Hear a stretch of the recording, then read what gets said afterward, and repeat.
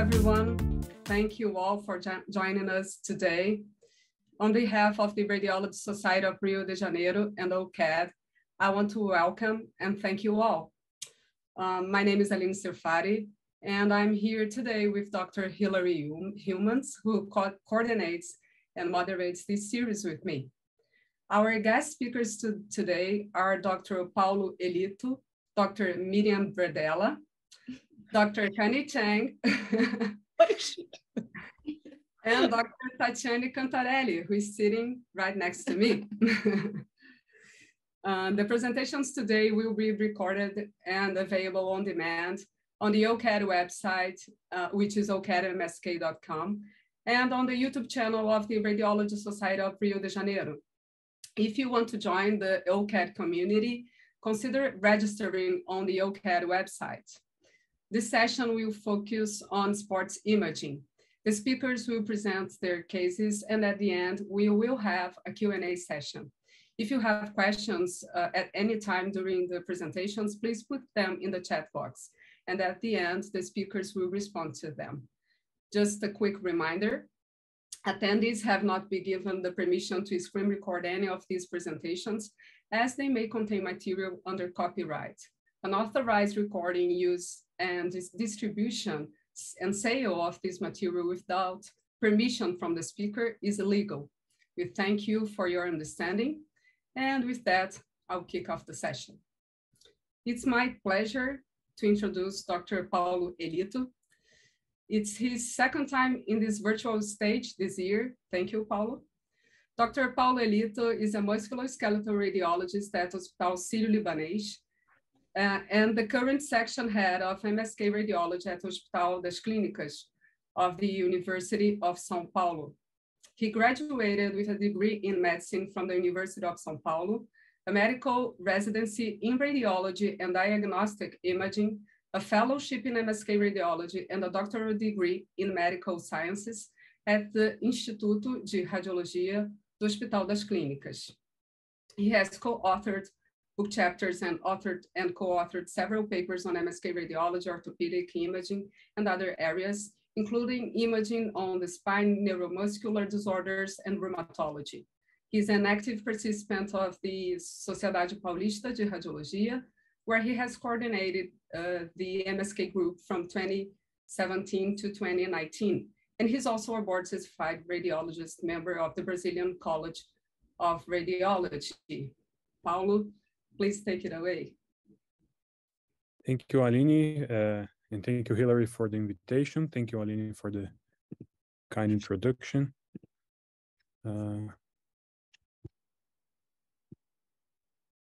Are you all able to see my screen?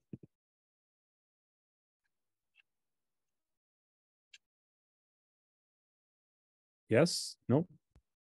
No, it's not in presenter mode. Oh, sorry.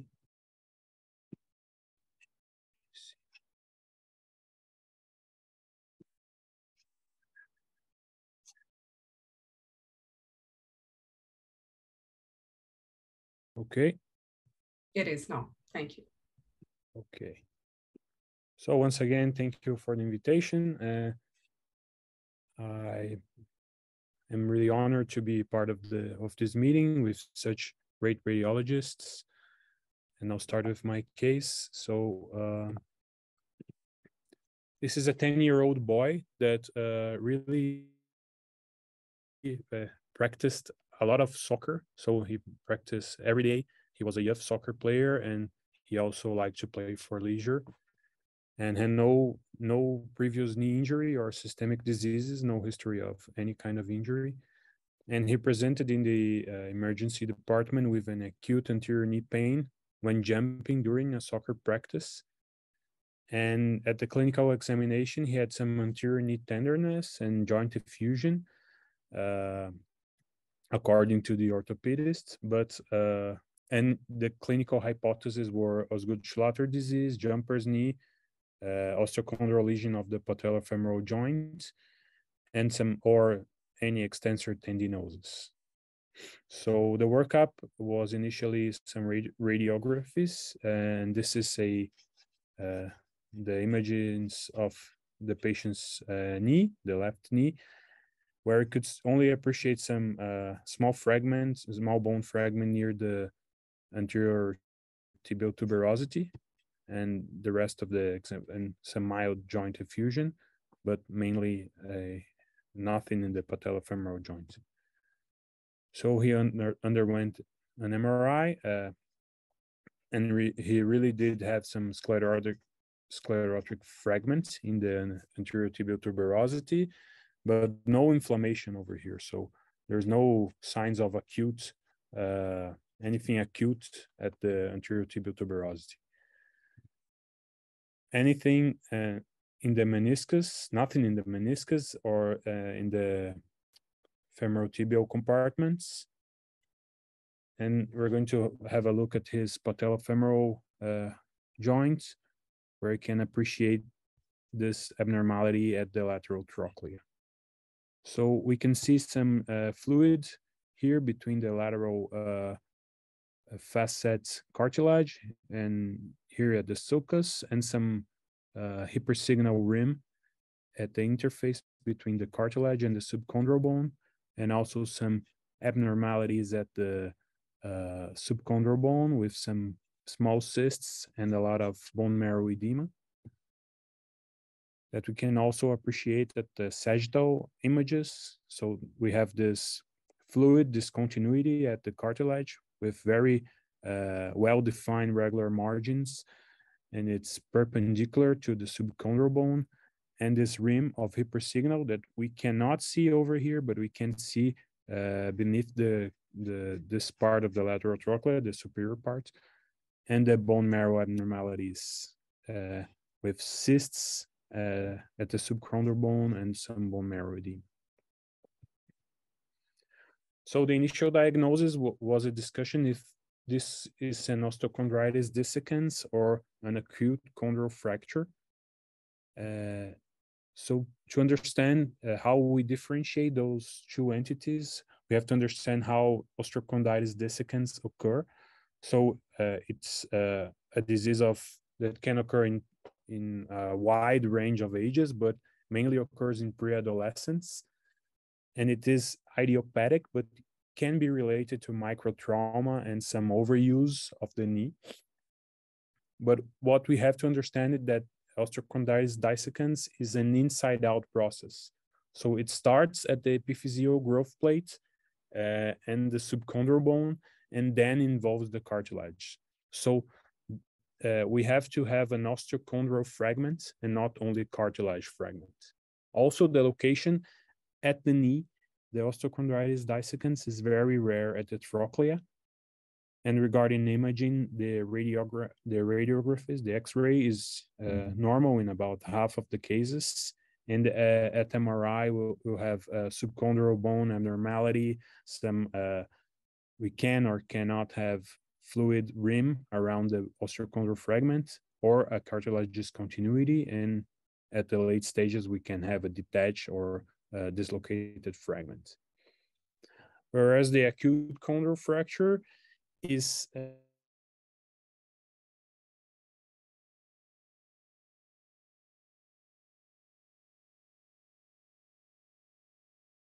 shear cartilage fractures without osseous attachment. So what occurs is that we have the detachment of the cartilage from the subchondral bone without any bone attached to it. And the causes are mainly traumatic, either patellar dislocation, torsion trauma, or direct trauma, and they can have pre-adolescent or adolescent is practicing a lot of sports, he's susceptible to this kind of injury. And the X-ray is usually normal because there is no subchondral bone abnormality. And the MRI will show a well-defined chondral detachment with fluid between the cartilage and the subchondral bone and some bone abnormalities in the late stages. What is interesting about this kind of fracture is that the cartilage without bone has very limited healing capacity, and the fragment has usually a lot of instability and risk of dislocation. And if untreated, this patient will will have an early osteoarthrosis. The treatment options, some authors include a conservative treatment, which is questionable, but usually it's fragment fixation or some reconstruction of the cartilage with membranes. And just remember, the OCD signs of instability will include a lot of imaging findings, but the T2 high signal intensity rim between the fragment and the native bone is a sign of instability, especially if it's similar to fluid. Fluid-filled cysts in the bone beneath the lesion and the line extending through the cartilage overlying the lesion are signs of instability. So our patient probably had a fragment of chondral fragment with instability, even though it wasn't an OCD. So this patient denied surgical treatment. Neither the patient or the family wanted to go to operative treatment. So it was proposed a conservative treatment with early follow-up. Even though advised not to practice soccer, he continued to play a lot. And at the 1 month follow-up, he was asymptomatic. At 2 month follow-up, he underwent an MR, still asymptomatic, where you can still see the cartilage detached from the subchondral bone, and we can appreciate that there is a very well-defined fluid signal beneath the cartilage defect. And also in the sagittal image, the same. We can see that there is fluid. So this is probably a fragment that has a lot of instability, high chance of dislocation. So here's the evolutive images. So we can see that there is more fluid beneath the cartilage, even though there is less subchondral abnormalities. The patient still denies surgical treatment and continued to play soccer. And 3 months after the diagnosis, he presented another episode of acute pain. And here is the MR. Now you can see a lot of joint effusion, and we can appreciate that the bone fragment is the chondral fragment is dislocated at this lateral recess of the knee. And there is no cartilage over the lateral trochlea. At the sagittal images, we can see the chondral fragment and the chondral defect. And here you can see at the highlights of the case. So this is a dislocated fragment. There is no cartilage over the lateral trochlea, and there is the dislocated fragment at the lateral recess. So now the patient accepted the operative treatment, and he went to an arthrotomy with autograft. So the fragment was particulated and fixated with coverage using a collagen membrane with good stability after the operative images. And here is the cartilage fragment. Here is the prepared bone bed, the bed of the graft. So here is the particulated grafting and the covered with the membrane. 1 year after surgery, the patient was asymptomatic, and he was back to soccer practice with no pain. And here you can see that there is a tissue overlying the defect. There is not a hyaline cartilage because there is some areas of low signal, but there is a pretty decent coverage of the defect. And 3 years after surgery, it's not a very thick tissue, but there are areas of fibrous tissue, but there is a pretty decent coverage of the defect, and the patient was asymptomatic. So the take-home messages of the case are that acute chondral fractures are severe injuries and often related to trauma and sports injuries that occur in adolescence. And the chondral fragments without bone have low healing potential and are usually have a lot of instability and can dislocate. And the complications include the displacement of the chondral fragment and early osteoarthritis. So this was the case. Thank you again, Aline and Hilary, for the invitation. And I'll stop sharing my screen. Thank you, Paulo. Beautiful case and beautiful follow-up too. I was going to say that. Okay, my turn. Connie Chang is a native of Boston. She completed her medical school in New York City and then returned to Boston for residency and has stayed there. She fell in love with musculoskeletal radiology, especially the medical side, tumors and infection, and has focused her clinical and research efforts on interventions related to these diseases. She's also the fellowship director and has loved this role more and more over the years. And she thinks it helps her keep a pulse on the current state of radiology and how it's evolving. Connie wants me to tell you that she first got to know me through OCAD, and her most memorable time was being chained and jailed with fellow OCADers for an hour. And she told me to tell you, I can tell you about that at another time. She's honored to be here, and she looks forward to getting to know the Brazilian MSK community more. Okay, Connie, share your screen, and you already are. Okay. You guys see? Okay, great. Thanks so much, Hillary and Tatiana, for the invitation. I love doing this. So I'm going to start today with a 44-year-old man with acute hand pain after whacking his hand against a slide. Some of you might be thinking, how is this a sports injury? Well, any of you who guys have kids or have played with kids know that playing with them can be a sport activity in itself. And what I'm going to do, I have no disclosures, is I'm going to scroll through these cases. There's going to be a series of similar cases. I'm going to give you guys some time to look at the case. And also that way, later in the video, you can go back and look for yourself more specifically in the stack. All right, so this is the first case. And so now going onto like the index or most important slice. So we're at the level of the metacarpal head. Here's the ulnar and radial side, and you can see this is the tendon. And normally there are sagittal bands that come off on each side. They look like little chicken feet, coming off. And here on the radial side, we don't hardly see anything. So it is completely torn. On the ulnar side, it may be torn as well, but we can see on the proton density images that there is still something there. And so it's probably stretched but intact, either a partial tear or a sprain, but completely torn on the radial side. So when we think of sagittal band tears, we typically think of the boxer's knuckle, but actually that's only one of the three potential mechanisms for sagittal band tears. It can be a direct blow like the boxer's knuckle, but also with forced flexion of the knuckle and flexion and ulnar deviation of the wrist, you can also tear the sagittal band, or it can be a spontaneous rupture. So there are reports, where the patient has just snapped their fingers or crumpled a piece of paper and have actually torn the sagittal band. So we'll look at some of each of these cases.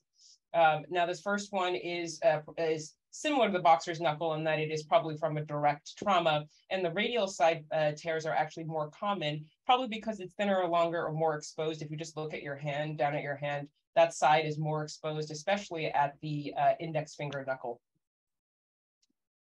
So here's another case, an associated case. This is a 53-year-old male who fell off his bike during a triathlon. And on the index slice, we can see the marker, which always helps show us where the injury is. And we can see also, again, here on the radial side, there's a ghost of a tendon, a ghost of the sagittal band. And so again, it's thin and stretched, but still continuous. And this is probably another sprain or partial tear. Now we're going to the more sort of classic situation. Here's a 22-year-old male who's an Olympic boxer, and he's over the period of his training, the last couple of months, had swelling and fluid. So I'm scrolling through these cases so you can, the slices, you can take a look. And going to this index slice again, so you can see the marker, and there's actually a fluid gap in the area of chronically torn radial sagittal band. So for the other two cases that were more acute, you could still see the remnants of the tissue in the space. At this point, the tissue is completely gone and replaced by this fluid gap, similar to when you have an ACL tear, it's chronic. Sometimes the tissue just gets resorbed and disappears. On top of that, there's ulnar deviation of the extensor tendon, which can, for somebody who's an athlete, can be functionally limiting. And so this person, most sagittal bands are treated conservatively, but this person, especially given his Olympic status, had sagittal band reconstruction and then additional casting for 2 to 3 weeks. So mostly sagittal band tears are evaluated clinically. It's only if you are not sure, or if you're for a partial injury or you're surgical planning, or you're looking for associated injuries, keep that in mind because we'll talk about that shortly, that you go on to do an MRI. Ultrasound can also be very helpful because it's a very superficial structure. So this is a normal hand. And here's the extensor digitorum tendon and the metacarpal. And again, you see the two little bands of the chicken feet coming off the edge. Those are the normal sagittal bands.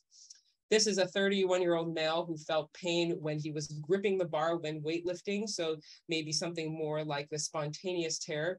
Here on the radial side, here's the tendon. And then on the radial side, you can see the normal sagittal band. But on the ulnar side, you can see the band starting to come off, but it ends in a ball abruptly, and so it is torn. That's this here is the torn and balled up sagittal band. All right, so we have another 55-year-old male who felt a pop while moving furniture.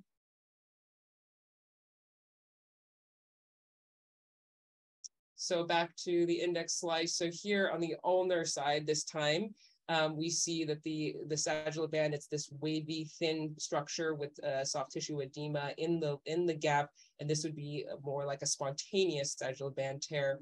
And you can see adjacent to it, there's another structure that comes further over to the side of the metacarpal head that is also hyperintense. And on the coronal images, we can see that there's a sprain or partial tear of the ulnar collateral ligament. And we'll keep that in mind, and we're going to look a little bit more carefully at that. This is another bicycle crash. Seems like that's another common way to injure the sagittal band. Starting here first with the coronal images. So a little clue from that last case of what structure we might be looking at in addition to the sagittal band.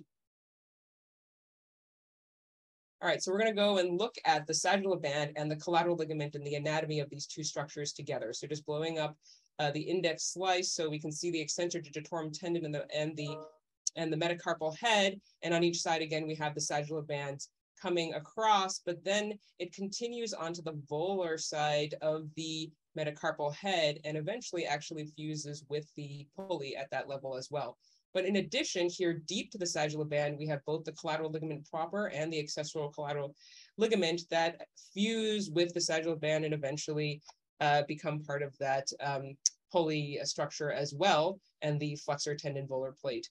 So because these structures are essentially linked together, they can be injured concurrently. And here in that case that we were looking at, we can see, first of all, there's a bone contusion along the metacarpal head. So that tells you that there was a high impact injury.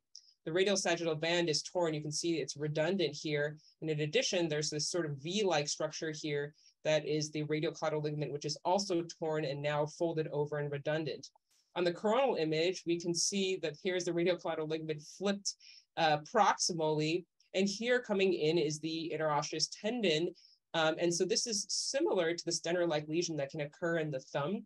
So because this radial collateral ligament now is flipped backwards and the interosseous tendon is interposed between that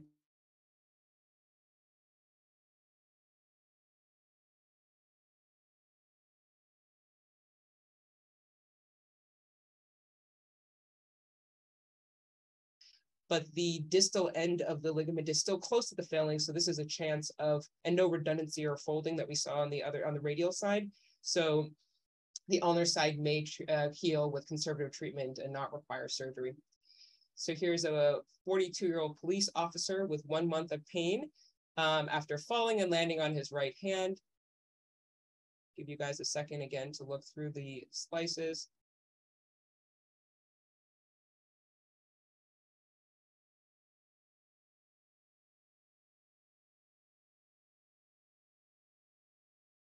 All right, so, sorry, that went really more distal. So here again, we can see that the radial collateral ligament is torn on the coronal images. You see the curly Q of the retracted ligament. And even though it is not outside, flipped so proximally the way the last case was, it is curled up. And so functionally, it is like a Stenner as well. It's not going to be able to heal on its own. And here coming to the axials, we can see that the radial sagittal band is also completely torn. There's maybe a little bit of ghost of tendon, the sagittal band left, but it is quite stretched out and there's a lot of edema in the area. And as we come more volarly, we can see that the A1 pulley is also torn as well. So again, all those structures, the volar plate, the sagittal band, and the collateral ligaments are really intimately related, and with severe injuries can be torn concurrently. This is just an example of what the A2 pulley, just going more distally, that's what the pulley should look like, and we don't see that at all here. So that is a whirlwind through the MCP joint, and I hope you guys enjoyed that, and I'll take any questions later. Thank you so much for having me again. Thank you so much, Connie. Now it's my pleasure to introduce my dear friend, Dr. Tatiane Cantarelli. She's a practicing musculoskeletal radiologist at HCOR and Telemagem here in São Paulo, where she trained during her clinical musculoskeletal fellowship. She's also a former research fellow at NYU and a member of several radiology societies in Brazil. She has authored and co-authored articles on the musculoskeletal field, and she's a very active MSK educator, lecturing in several Brazilian radiology meetings. Please, Tatiane. Thank you. So let's see my case. So this is a case about a 16-year-old male patient. He is a juvenile soccer player at midfield position. He referred persistent left side growing pain for 1 month after training. At the clinical examination, he has tenderness to palpation over the left adductor longus origin. So he underwent a pubic symphysis MRI. At the top, we have the axial plane. At the bottom, we have the coronal plane image. On the left, the T1, and on the right side, we have the T2 weight image. So this image, they show a slight asymmetry of the symphysis apophysis with irregularity here, you can see, and severe bone marrow edema on the left pubic. We have here more image of the fat suppressed T2 weight image on axial plane from top to the bottom level. Show again the left apophyseal irregularity. You can see here, here, and here. And again, bone marrow edema. And we also can see that there is an hyperintense thin line that blends here with the overlying symphysial capsule posteriorly. This is consistent with a physioplate fracture line. We here point by these yellow arrows. There is associated periostitis and soft tissue edema that extends to the left adductor longus muscle here. The upper segment of the physioplates bilaterally shows chronic stress-induced changes with like small and tiny erosions and cyst-like irregularities. So more MRI image now on coronal plane, on T2 weight sequence. From anterior to posterior, we can see here in the MRI that shows better the left above bone marrow edema. Here you can see here, with periostites and soft tissue edema. There are, we can see better also the line fracture and the irregularity on the right side of the pubic bone. So what was the diagnosis? This was a pubic apophysitis with physical fracture. So a brief introduction of the pubic symphysis. The pubic symphysis is a complex anatomical structure that is a common cause of growing pain for different reasons, especially in athletes. It's a fibrocartilaginous joint comprising the medial surface of the pubic bones with a central fibrocartilaginous disc. The pubic symphysis secondary ossification centers, they appears around late puberty and are said to fuse around 20 to 25 years of age. However, some studies, they find that the full closure of the pubic epiphysis didn't occur until 35 years old. And it's the last part of the human skeleton to mature. So the apophysis is the location of a growing plate with a muscle attachment. There is several in the pelvis where the various side muscles attach. So the ventral epiphysis in the anatomical literature corresponds to the pubic apophysis in contemporary imaging literature. So we have at the pubic symphysis, the apophyseal part with the ventral portion where we have the tendinous attachments, and the epiphyseal portion where we have the ligamentous attachment. So the apophysitis involves an injury of one of these sites of attachment and is typically associated with muscle overuse. Usually happen on a gradual onset and should be differentiated from avulsion injuries of the pelvis, which present as an abrupt injury. So here in this image, we can see the different sites of possible avulsion injuries or apophysitis, like the iliac crest, the iliac spines, ischial tuberosity, and also the pubic symphysis. So this is other patients. We can note in this radiograph multiple sites of apophysitis. This is a 24-year-old professional soccer player. So we have here apophysitis at the attachment of the ischiatic tuberosity, left lesser trochanter and iliopsoas insertion here, and also at the pubic symphysis with some sclerosis and irregularities. Sally and colleagues, they published in 2015 a study with 26 football players. They established a clinical staging of maturations of the pubic symphysis. They divide in 4 groups, where stage 1 is the open apophyseal plate without secondary ossification, center as you can see here. Stage 2, where this is an open apophyseal plate with secondary ossification centers.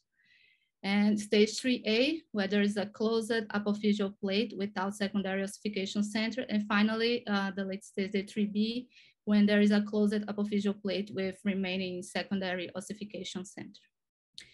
So the same group of research, they also describe stress-related findings after evaluate the symptomatic and then asymptomatic athletes. And in the symptomatic group, they find on this CT scans, stress-related change at the pubs. On A, we have the cystic-like change. On B, we have the asymmetrical irregularities and some cystic change. And on C, we have an asymmetry with unilateral widening of the pubic apophysis on the right side compared with the left pubic. Here we have another case. This is an 18-year-old male, also a soccer player. His MRI shows asymmetric pubic apophysis with a mixture of well and well-defined tiny erosions due to chronic apophysiolysis. And another case, this is an older patient, a 28-year-old professional soccer player. The X-ray shows a non-fusion of the secondary ossification center of the pubic symphysis on the right side here, with some degenerative change with subchondral sclerosis and small tiny cystic change. So the corresponding MRI, this is not a protocol for symphysis, was done to evaluate the tine injury, but we can still see the non-fusion sclerotic secondary ossification center. So the treatment usually is conservative, reducing the mechanical loading of the adductor longus, reducing stress at these regions to allow normal physical development in these patients. So in conclusion, the pubic apophyseal stress or apophysitis is an important differential consideration in the young athlete who presents with growing pain.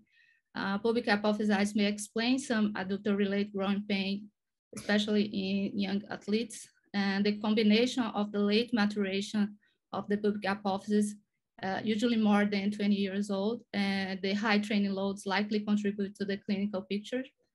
And the maturation of this pubic symphysis is a complex process, depends on several factors, including age, gender, and also sports-related.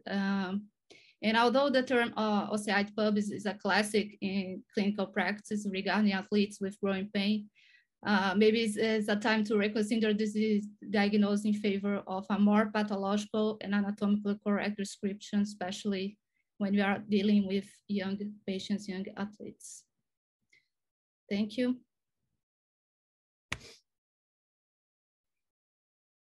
Beautiful, Tatiana. Okay, now it's my pleasure to introduce Miriam Bredella, who is a professor of radiology at Harvard Medical School and a musculoskeletal radiologist at the Mass General Hospital, where she serves as vice chair for faculty affairs and clinical operations and directs the MGH-wide Center for Faculty Development. She's an NIH-funded physician scientist focusing on using novel functional imaging techniques to determine the effects of different fat depots on bone and metabolic risk in states of under and, I love this, over nutrition. She's the primary investigator of the NIH-funded Harvard KL2 Catalyst Medical Research Investigator Training Program, where she oversees the career development of clinical translational researchers across all Harvard hospitals and specialties. And for those of you native Portuguese speakers, I am as challenged by those words as you must be. Maybe Miriam can explain that to us. She holds an MBA from the MIT Sloan School of Business. Fantastic. Okay, Miriam, teach us something. Thank you, Hillary. You should ask your brother about the KL2 program, because I actually work a lot with Hillary's brother, who is a clinical translational researcher, and that researcher does similar thing that I do. So it's a great pleasure to be here. You just give me a thumbs up whether you can see my screen or down. Perfect. So I'm going to start. It's a great honor to be here. Thank you for inviting me. And we will start with a 17-year-old female runner who presented with right-sided hip pain. This is the radiograph. We didn't really see anything. So because she had continued pain, we went on to get an MRI. Here are coronal stir images. I'm going to go through them, but it's not subtle. You see the marrow edema on the right femoral neck. And here are the T1 weighted images. Again, they're not very subtle, and this was a femoral neck stress fracture. Great, you dictate this next case and you move on. However, if you look carefully, this woman did not have a lot of fat. She doesn't look anorexic, but she had a low BMI, sort of low normal, 18.5, had oligoamenorrhea, so irregular menstrual periods. And she had something called the female athlete triad, which is a combination of one or more of these three entities. And it starts typically with an energy deficit. That means the women don't eat enough for the amount of exercise they're doing. And this could just be eating a power bar at lunch instead of a real meal, or it can be an eating disorder. And that leads to menstrual disturbances, oligoamenorrhea or amenorrhea, not having any periods, and then bone loss or osteoporosis. So as I said, there's a spectrum. So it can be from just mild disordered eating. As I said, you just don't eat enough, to an oligoamenorrhea and a stress fracture, to a frank eating disorder, either anorexia nervosa or bulimia, or amenorrhea, total loss of periods, and frank osteoporosis. What is important, that it's really important to recognize athletes who have these subclinical abnormalities so we can intervene, because these pubertal years or early or adolescence, early adulthood are really critical in building up peak bone mass. So any process during adolescence that impairs bone accrual can have really negative consequences later in life, like onset of osteoporosis is earlier and more fractures. So there are no screening forms for these pre-participation physical evaluation, at least in the US, that really screen for the female athlete triad in young girls. You can see these are the questions. They focus on menstrual history, on weight. Do you worry about your weight? Has anyone recommended that you lose weight? And then on bone, have you ever had a stress fracture? And then the last one, have you ever been told that you have low bone mineral density? So how would you know this? So this then raises the question, who should get a DEXA scan to look for osteoporosis? And there are some criteria that you see here. If you have an eating disorder, low weight or weight loss, late menarche, or low number of menstrual periods, and if you have a history of stress fracture in high risk fracture and a prior low BMD. So this is going back to our patient age. So she was instructed to do 8 weeks of non-weight bearing. So here are the coronal fluid sensitive sequences. You can see there has been improvement in the marrow edema of the femoral neck, but it's still a little bit there, also seen here on the T1 weighted images. She went back, go running, presented 6 months later, and here you see she came with leg pain. She has now a stress reaction in her tibia.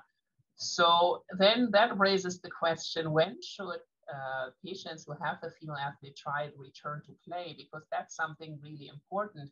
If you use the regular criteria, which they did in her case, you might just not be ready to start running or do other activities. So there are actually some forms that evaluate when you should return to play, whether you're low risk, moderate risk, or high risk. And again, they focus on eating disorder, BMI, menarche, and BMD. And then you get a certain amount of points, and then you can see whether you have a low risk, moderate risk, or high risk. Different case, 18-year-old female runner with left hip pain. And this is not very subtle. You can see a fracture. Now it's not a stress fracture anymore. This went through and through the entire femoral neck. So there was no non-weight bearing anymore. This was pinned. Because the patient was a very enthusiastic runner, she thought, oh, I can start running again. Did not really wait very long. This is the CT scan. So here, see what happened. She started running again. And now you see this periosteal reaction in the diaphysis, medial diaphysis here. And so she developed a stress fracture in the femoral shaft. So again, there is something wrong with the bones of these patients. So you have to be extra careful when you start returning to play. And they typically need a longer time off weight bearing or off sports. We talked a lot about women. Now let's go for a 20-year-old male long distance runner presented with leg pain. This is also not very subtle. A lot of marrow edema of the tibia. There's periosteal reaction. Here are coronal images, and you see a stress fracture. And these are just some coronal images, T1 weighted images through the calf. You can see that this man has really no fat whatsoever. And he had something called the male athlete triad, also called relative energy deficiency in sports or Rett syndrome. Very similar to the women, you have starts out with low energy availability, and then you have low bone mineral density, and the men have actually low testosterone. And that is sort of the counterpart to the amenorrhea. We do a lot of research on the topic. This patient got a DEXA scan, like a whole body DEXA, to look for body composition, the amount of fat and muscle mass, but also for bone. And you can see on the fat mass for high that he, with his age of 20, was in the very, very lowest range. And he also was underweight. And below you see the testosterone level that were lower than what is expected in the normal range. Here is his DEXA for bone, and I just want to highlight our technologists always ask about prior fracture. At the age of 20, he already had a stress fracture of the right femur and both pelvic bones. At his age of 20, he had the total BMD was sort of in the lower osteopenic areas where you have increased fracture risk, but his bone mineral density of his spine put him in the high fracture risk rate. So he also went back on running, came back 2 years later, and you can see here a stress fracture of the proximal tibia. So that brings me to conclude, how do you manage these patients with a female or male athlete triad? And that is a very complicated issue because it requires several different people who all have to work together. It's really a multidisciplinary approach. You need a nutritionist. You need a psychologist, because often, especially women who are doing gymnastics or ballet, they are told to be really thin. And if they lose their periods, that's actually a good thing. So you have to have a psychologist. The coach has to be absolutely on board. And you need the orthopedist and endocrinologist. Sometimes it's very easy. You just modify your diet, do full fat yogurt instead of low fat, or just increase your calorie and decrease your exercise regimen. It's a balance. You either eat more or exercise less.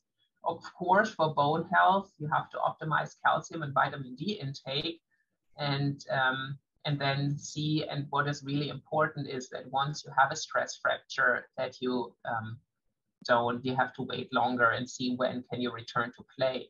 What I just want to emphasize and conclude with is that you as a radiologist may actually be the first to diagnose the male or female athlete triad. And I want to end my presentation here. Next time you see a stress fracture, just go the extra mile, look at the body composition, and if they look really thin, maybe go into the medical record, see whether there are any other signs that then maybe suggest that this could be female or male athlete triad.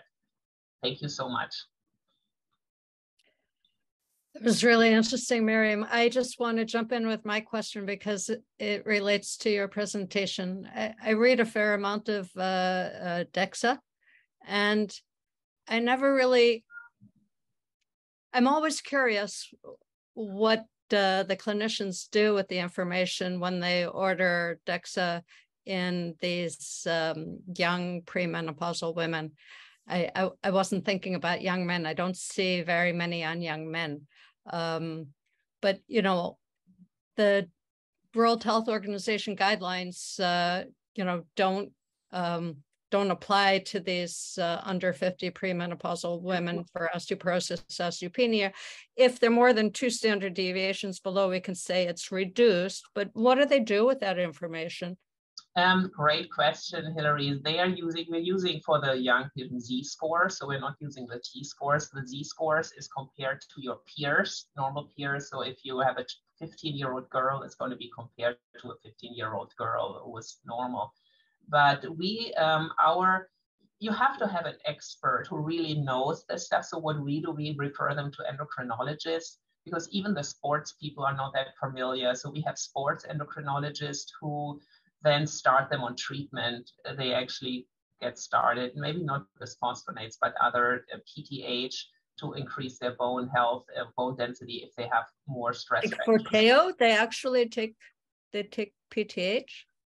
Some, if there are some who have like high risk stress fractures, femoral neck and multiple, or the foot stress fractures, and 3, 4, 5, we actually have some experimental protocols where we do PTH and other things. We have a study on IGF-1 and anorexia nervosa. So because it's a very specialized group, we do actually use the DEXAs and recommend them and use the information to guide treatment and medical treatment, because often the eating or nutritional counseling just does not work. Thank you. I have a question to Connie. Do you use contrast in your hand protocol in trauma cases? And do you think it helps better delineate the structures, Connie? We do not. I guess you would be sort of like an indirect arthrogram. We don't, especially with all the complications. I mean, you know, well, like Miriam's reported on deposition of gadolinium in the brain, you know, like I think we try to avoid contrast if possible. I found, I briefly mentioned this, but I found that proton density actually can be really helpful as a supplement to, because the slices are thinner, you know, you're getting more signal and it can be helpful. You know, I think the temptation, especially for myself, is to always go for the fat suppressed images first, but the proton density can be really helpful. But anyway, sorry, that's a long answer to your question. No, we don't use contrast. Thank you. Now I have a question to Paula. What are the key imaging features to look at when evaluating the post-operative knees regarding cartilage repair? Thickness, signal, what else? Oh, we can talk about that a lot. So just the key imaging features. Yeah, what we're looking for is to have a regular cartilage, regular tissue covering the defect of the. So what we have is the surface of the tissue covering the defect has to be similar to the native cartilage around it. So it has to be as smoother as possible. In large defects, that especially when you have like more alternative treatments, you may have some more irregularities in the interface between the native cartilage and the graft or anything you're using. But you're looking for, the goal is to have a tissue covering the defect as smoother as possible and at the level of the native cartilage and with no fluid between those two, and especially beneath the graft or the membrane or anything you're using. So this is what we're looking for. Okay, thank you. Do you have another question, Hilary, or anyone from the audience? Okay, so I want to thank you all for joining us. Thank you all our guest speakers. And our next session will be on October 14th, a little bit earlier next month. And see you then. Bye-bye. Thank you.